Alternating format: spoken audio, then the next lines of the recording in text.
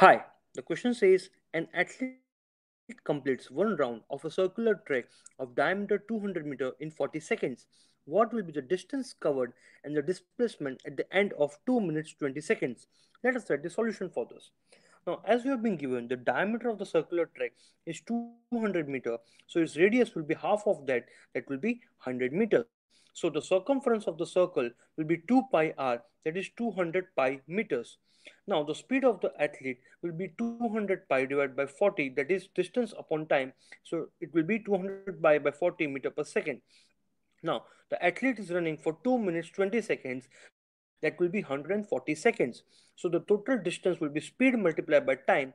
Taking pi as 22 by 7, we will get the total distance covered to be 2200 meters. Now, since the athlete is taking 40 seconds to complete one round and he is traveling for 140 seconds, so he will be completing 3.5 rounds. That means his starting point and the ending point will be exactly diametrically opposite. So the displacement of the athlete will be the diameter of the circle.